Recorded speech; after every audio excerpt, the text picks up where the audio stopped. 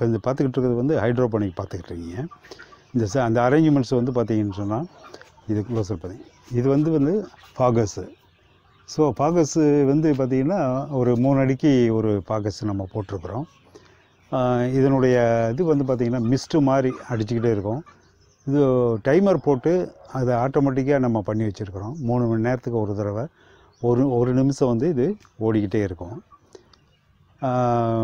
இப்போ இதில் வந்து பார்த்திங்கன்னா இதில் இப்போ நம்ம போட்டிருக்கிறது வந்து பார்த்திங்கன்னா நவதானியம். நவதானியத்தில் வந்து பார்த்திங்கன்னு சொன்னால் பாசிப்பயிறு, கம்பு, சோளம், தட்டைப்பயிறு,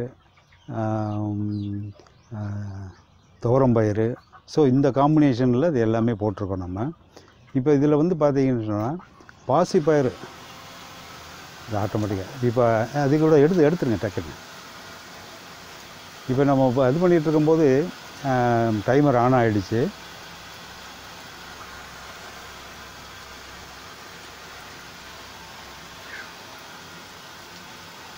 ஸோ ஆட்டோமேட்டிக்ன்ற போது ஒரு நிமிஷம் வந்து அதை வந்து ஓடிக்கிட்டே இருக்கும். இந்த காம்பினேஷன் சொல்கிறோம் இல்லையா, பாசிப்பயிறு வந்து கோழிகளுக்காக, கோழியினுடைய தீவனத்துக்காக நம்ம இது பண்ணிகிட்ருக்கோம். அதில் வந்து பாசிப்பயிறு வந்து 1 கிலோ எடுத்துட்டேன்னு சொன்னால் சோளம் சும்மா வெள்ளைச்சோளம் வந்து ஒரு 1/2 கிலோ, கம்பு 1/4 கிலோ, தட்டைப்பயிறு 1/4 கிலோ, துவரம்பயிறு 1/4 கிலோ.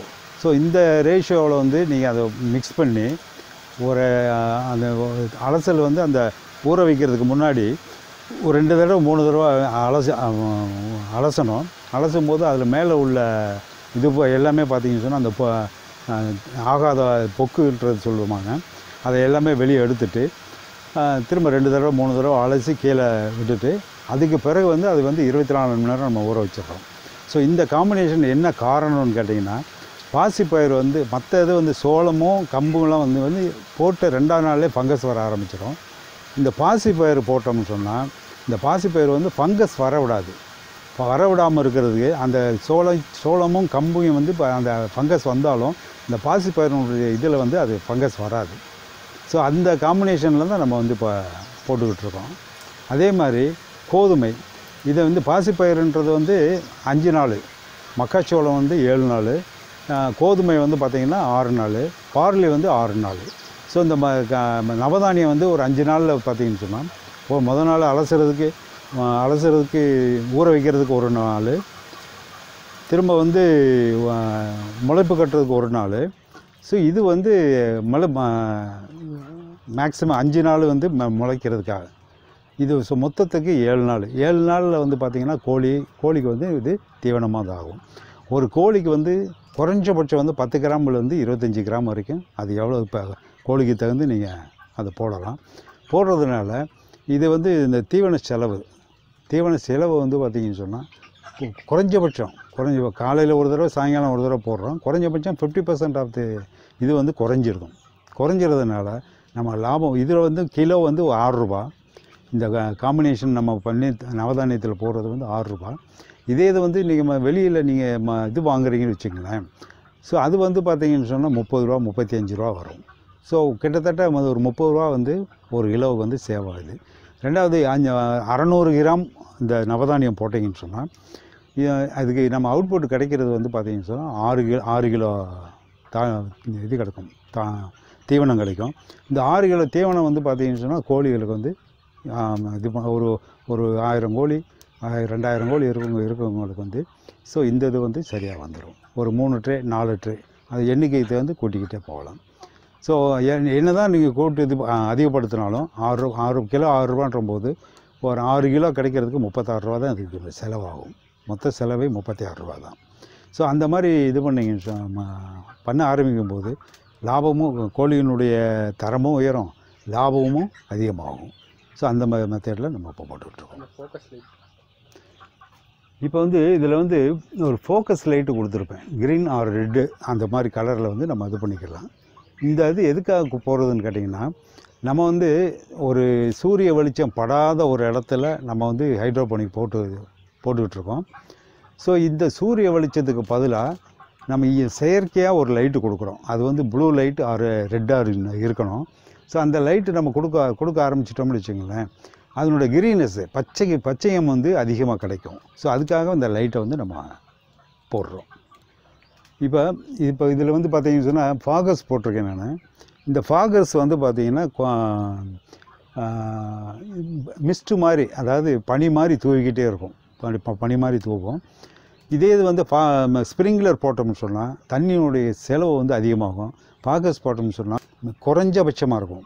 இப்போ இந்த ஃபாகஸில் வந்து ஒரு நாளைக்கு வந்து 8 தடவை அடிக்கும், ஒரு நேரத்துக்கு 2 லிட்ரு. ஸோ கிட்டத்தட்ட பார்த்தீங்கன்னா சார் 16 லிட்டரிலே நீங்கள் இந்த ஹைட்ரோபோனிக்கில் தீவனத்தை வந்து வளர்த்துடலாம் 16 லிட்டர் தண்ணியில். வேறு ஸ்ப்ரிங்க்லர் போட்டிங்கன்னு சொன்னால் ஒரு நேரத்துக்கு வந்து பார்த்திங்கன்னா 10 லிட்ரு. ஸோ 8 தடவை போட்டிங்கன்னு சொன்னால் 80 லிட்ரு வரும். இந்த ஃபாகஸுக்கும் ஸ்ப்ரிங்க்லருக்கு உள்ள வித்தியாசம் வந்து தண்ணியினுடைய இதை சேமிக்கிறதுக்காக தான் நம்ம இந்த போடுறது, ஃபாகஸ் போடுறது. இப்போ நேற்றே வந்து நம்ம இப்போ பேசலாம். நேற்றே வந்து ஊற வச்சுட்டோம். ஊற வச்சுட்டு ஒரு ட்ரேயில் போட்டு வச்சுருக்குறோம். பார்த்திங்கன்னா லைட்டாக முளை கட்டியிருக்கோம். நாளைக்கு காலையில் வரைக்கும், இப்போ வந்து பார்த்திங்கன்னு சொன்னால் 10 மணி நேரம் ஆகிருக்கு. நாளைக்கு காலையில் இது பண்ணும்போது பார்த்திங்கன்னா 24 மணி நேரம் வந்து முளைப்பு வந்து அதிகமாகிடும். ஸோ இந்த மாதிரி ட்ரேயில் போட்டுக்கலாம். அல்லது ஒரு துணி எரிஞ்சுன்னு சொன்னால் துணியில் கட்டி வைக்கலாம். அப்படி இல்லாத மாதிரி சாக்கு எரிஞ்சுன்னு சொன்னால் சாக்கில் போட்டு நம்ம இது பண்ணிக்கலாம். ஸோ இந்த மாதிரி போட்டிங்கன்னு சொன்னால் இதில் வந்து தொடர்ந்து ஒரு துணியில் கட்டி வைக்கிற ஒரே துணியை யூஸ் பண்ணுறீங்கன்னு வச்சிங்களேன், பண்ணிங்கன்னு சொன்னால் அந்த துணியில் வந்து டெய்லி அலசணும். அப்படி இல்லாத பட்சத்தில் ஃபங்கஸ் வந்து இது பண்ணிடும். அந்த துணியில் வந்து முளைப்பு திறனை வந்து குறைஞ்சி போயிடும். ஸோ அதுக்காக ட்ரேயில் நம்ம போட்டுக்கிறது. இன்ஜெக்ட் இது வந்து பார்த்திங்கன்னு சொன்னால் ஹைட்ரோபோனிக்கில் வந்து ஒரு கொசு ஒன்று வரும். அதாவது அது என்ன, அந்த கொசு பேர் தெரியல. ஸோ அந்த கொசுனுடைய இதை வந்து இது பண்ணுறதுக்காக இந்த இன்ஜெக்ட் கில்லரை நம்ம இப்போ போட்டு வச்சுருக்குறோம். வந்துச்சுன்னு சொன்னால் அதில் வந்து அந்த ஹைட்ரோபோனிக்கினுடைய அந்த இலைகளை சாறு உறிஞ்சும். அந்த உறிஞ்சாமல் இருக்கிறதுக்காக இதில் போட்டு இது பண்ணோம்னு சொன்னால் இது வந்து அவாய்ட் பண்ணிக்கலாம். ஆமாம், இது வந்து மோட்டார், இது வந்து சொல்நாடு வால்வு, இது வந்து டைமரு, இது வந்து டேங்க்கு, இது வந்து ஆட்டோமேட்டிக். இது ஸோ தண்ணி இது ஃபுல்லாகிடுச்சின்னு சொன்னால் அது வந்து கட் ஆகிடும். உள்ள ஃப்ளோட் கண்ட்ரோலில் போட்டு வச்சுருக்குறோம். ஸோ அந்த ஃப்ளோட் வந்து என்ன ஆகும், தண்ணி இதாகிடுச்சின்னு சொன்னால் அது ஆஃப் கண்ட்ரோல் பண்ணிக்கிறோம். எப்போ மோட்ரு ஓடி இந்த அவுட்புட் வெளியே வருதோ, வெளியே வரும்போது பார்த்திங்கன்னு சொன்னால் இது ஆட்டோமேட்டிக்காக ஃபில் பண்ணிக்கிட்டே இருக்கும். இது வந்து 1 HP மோட்ரு. ஸோ ஃபாகஸ் வந்து பார்த்திங்கன்னா 32 ஃபாகஸ் போட்டிருக்கோம். ஸோ அதுக்கு ப்ரெஷர் வந்து பார்த்திங்கன்னா ஈச் அண்ட் எவ்வரி ஃபாகஸுக்கு வந்து 4 kg/cm² ப்ரெஷர் வேணும். அந்த ரெக்கார்டு ப்ரெஷர் வேணும்னு சொன்னால் 1 HP மோட்டர் தான் நம்ம போட முடியும். இந்த 1 HP மோட்டரை வந்து நம்ம இது பண்ணுறதுனால ஈக்குவல் ப்ரெஷர் கிடைக்கும். ஸோ அதனுடைய இது வந்து பார்த்திங்கன்னா ப்ரெஷர் வந்து நல்லா ஒரு ஈக்குவலாக 3 ஃபீட்டில் வந்து உங்களுக்கு இதில் கிடைக்கும்.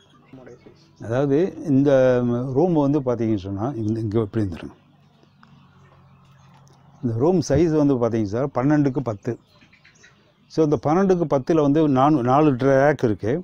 இந்த பக்கம் 4, இந்த பக்கம் 4. ஸோ 8 ரேக் இருக்குது. இந்த 8 ரேக்கில் வந்து பார்த்திங்கன்னா 180 ட்ரே வச்சு இது பண்ணலாம். 180 ட்ரே ஒரு நாளைக்கு வந்து வெளியே அவுட்புட் வந்து 40 ட்ரே வரைக்கும் நம்ம வெளியேற்றலாம். 40 ட்ரே வரைக்கும் வெளியேறலாம். ஸோ ஒரு இதில் வந்து பார்த்திங்கன்னா ஒரு மாதத்துக்கு குறைஞ்சபட்சம் அது எடுத்துக்கிட்டாலும் கூட ஒரு 20 டன் வந்து புல் வந்து அவுட்புட் எடுத்துக்கிடலாம்.